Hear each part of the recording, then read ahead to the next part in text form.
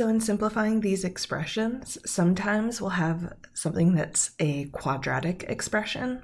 So what we're going to do in this video is kind of a little bit of review and then applying it to our trig problems that we'll be dealing with.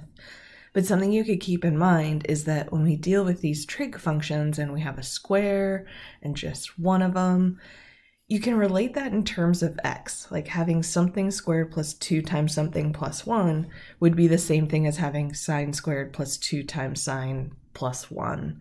It's the same setup, and we can work with it in the same way that we did in our algebra classes previously. So, algebraically here, if I wanted to simplify this, what I would do is factor. So I would go x plus 1 times x plus 1. And that would make it all factored. If you wanted to simplify this even further, we could combine that and just express it as x plus 1 squared, and that would work as well. So in this form, what I would do is the exact same thing. It would be factoring.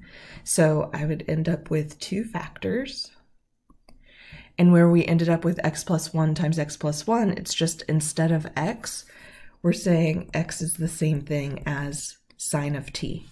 So I would write this as sine of t plus 1, sine of t plus 1. Which maybe that form is helpful for us for simplifying with identities. I can't really do anything with those. And what I mean by can't do anything, something I'm just mentally checking for is, can I use some of those identities from the previous video? But since sine isn't squared there, I don't have any substitution that I can make. So with that, we could go that one step further and say that this is the same thing as sine of t plus 1 squared, and that would be done.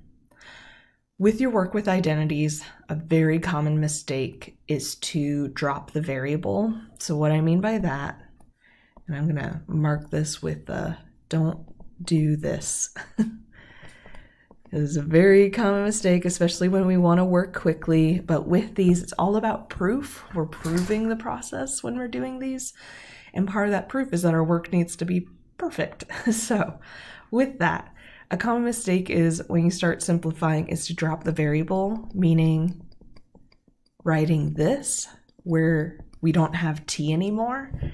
This does not make any sense in mathematics because sine is a function and it needs an input. It's like if we were working with f of x and we just dropped x there. It kind of makes sense, but not really. We need to see the input for our function and we need to know what that variable is. So we can't drop our variable. Just think you always need a variable with your trig function. That disappears, can mess everything up. So don't drop the variable. I'll just kind of keep emphasizing that because it's such a common thing that comes up in these sections. All right, if we had x squared minus 3x, this is a case where there's a common factor. So there's a common factor of x, so I'm going to factor out x to the front. And inside I would have x squared divided by x is just x minus 3x divided by x, which is 3, and that would be all done. So we can do the same thing with our trig functions. So with this, in fact, I'm going to leave a little space off to the side here because I'm also going to kind of emphasize what we're going to be doing with identities. But looking at this, I have something squared minus 3 times that same thing. So what I can do is factor out this tangent of t. Factor out tangent of t. It's a common factor there. So tangent of t will come out front, and inside of the parentheses, what I'll have is I'll still have one tangent left over, minus 3, and those tangents canceled out, and that would be all done.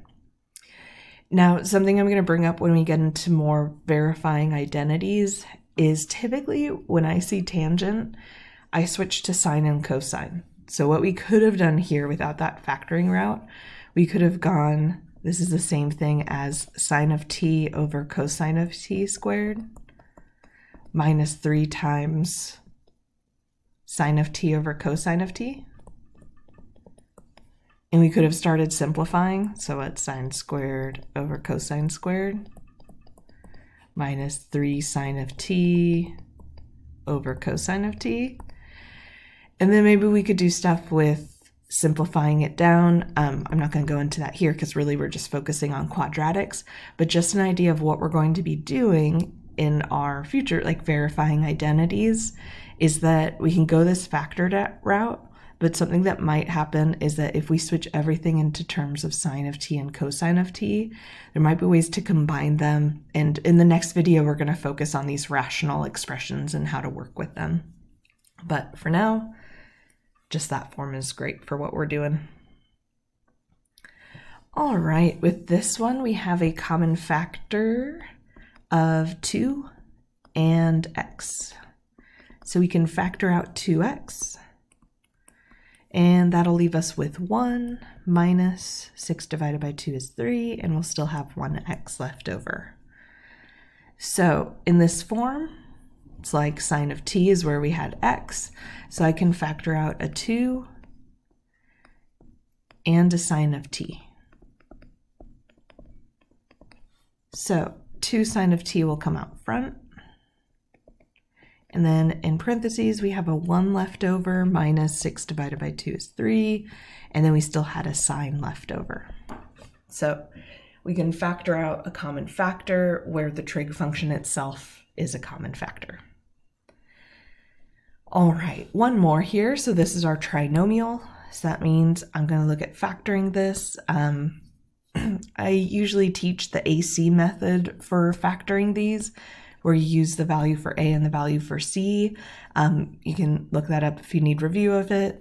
This one and the ones we deal with should be fairly simple. You could go trial and error method, meaning what I know is I need x at that front spot, and in order to have 2 multiplying with x, that means one of them needs a 2 out front and the other has to have a 1.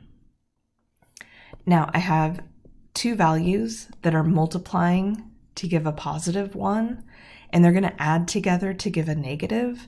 So what that's going to tell me is both of these are going to need to be negative, and to multiply to positive 1, we would need 1 and 1. So that just kind of fills in the blank, and then I would double check that it matches up with that value for b, which I would have negative 2x minus x, which is negative 3x. So you can always refoil it and double check that you have it right, but with the trial and error method, it's kind of putting together the pieces at the front, put together the pieces at the end, and double check that it matches what you have in the middle. All right. So now this one has the same exact numbers, it's just instead of our variable x, we have cosine. So what I would have is go through that same process of, okay, we'd have a 2 and we're dealing with cosine, and we'd have a 1 cosine, and then 2 values that multiply to a positive 1 but add up to a negative, minus 1 and minus 1. All right, so there's just some review of how we simplify quadratics and then how we can apply the same exact methods to our trig functions. And eventually, if it helps, like if we got this problem and it's easier to think of it in terms of x, like if we're not going to make any trig substitutions, you just need to write it like this off to the side and simplify, and then just make sure you substitute back in for x that cosine of t. That absolutely works as well.